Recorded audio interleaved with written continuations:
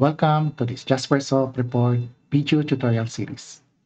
This video, we're going to demonstrate on how to group your fields to display in each row. So now, without any further ado, let's get started.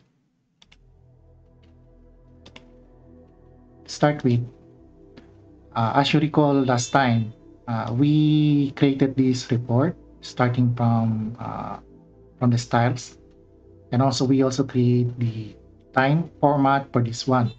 So if you watch that previous video, this is the sample output. Okay, so this is the sample output wherein we customize the style and the date format. Now this time, we're going to proceed with the next one. So in this section now we're going to create a group of common field. Because right now, as you can see, we can group this accordingly. So for this demo, I'll prepare to group by order date. Because this time, as you can see, we can group this by date because right now we have this date 15, 17, 18, and 21. So we can customize that to group in per row. So that's the target for this one. So let's begin. To start with, I'm going to right click this section here and click create group. Okay, then from our create group, pick the group of that particular field. So for this one, I'm going to select this order date and hit next. So make sure you select also these two here and click finish. Once you pick the group, so this will auto select here. Now, how can we group this one? Since we pick the format, which is the date field here, so we need to place this under the sections of that group. So notice we have this group 1, group header 1, and also group 1, group header footer 1. So let's say going to rename that just to make it a good group. So let's say going to change this as group date. Okay, so that's a good one. So right now we have now renamed that as a group date. So what we need to do is we need to move this field here and place that under this section here. Okay. So let's say I'm going to, once we move that here, okay, I just keep it this way and I'm going to click preview so that you can see the difference. Okay. Now this is what happened. So upon moving this to group, as you can see, this forms the information within that group. See? Now, okay, now that we know that this one's already form a group, so we will need to customize this now. To do that, so I'm going to move this order date and put it here. Okay. And the product ID, okay, I'm going to put it somewhere here, and quantity. And this one. Okay, so let's check first.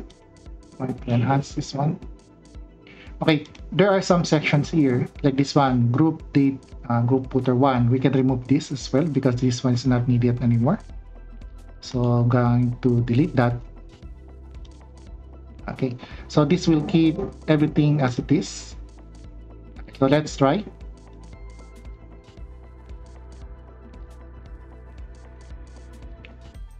And there you go. Okay, but we have still a problem here. As you can see, this is group by date, but for some reason, because of the, like this one, this is group by age, this should be belong in one group. This is day 8 and this is also day 8. The reason this happens because when we create the group, we simply forget that this is also formatted by time. So what it does is it will group according to what's the implementation here. So this is combination of date, time. So to fix that, I would suggest to clean this up. I'm going to make this as default date so that we can group this accordingly, like this one. Okay, so unlike this one, there are group belong to one group. So for me to fix these issues here, just for this demo, I'm going to go back here, then pick the, okay, if you remember the date format, we need to customize that again. So selecting the fields, so we need to go to this field section, then click the order date. Okay, instead of timestamp, okay, as you can see, our class is class timestamp. So instead of class timestamp, I'm going to change that into date.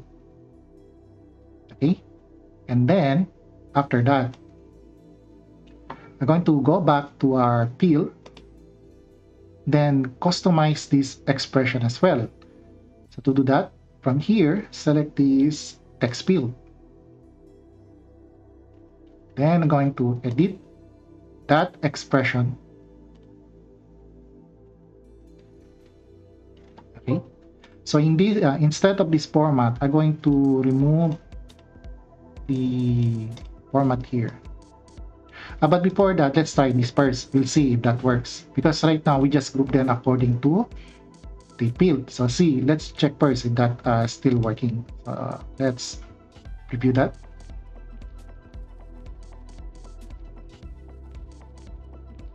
Okay, same goes.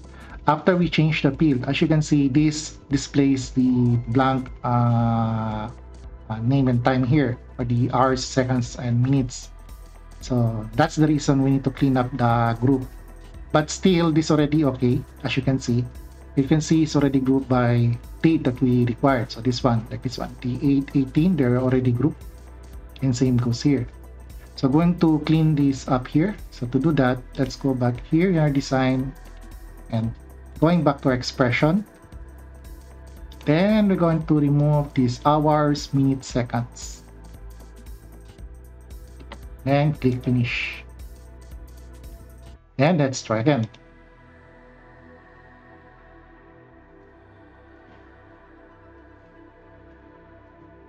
And there you go. Okay, so right now, good. So everything now is on group fields.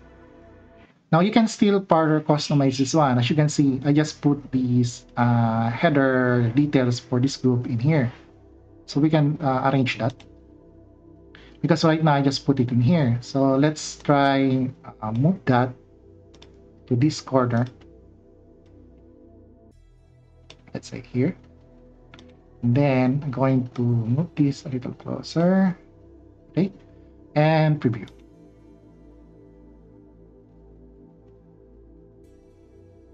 And there you go. Okay.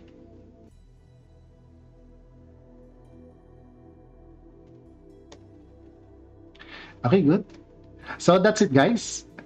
Now that we demonstrate on how to groups, so watch our previous lesson from the styles to here, and all this approach here you can apply on your existing report. So that's it. Okay, if you find this video informative, don't forget to hit the like button and subscribe. And see you guys on the next video series. Cheers!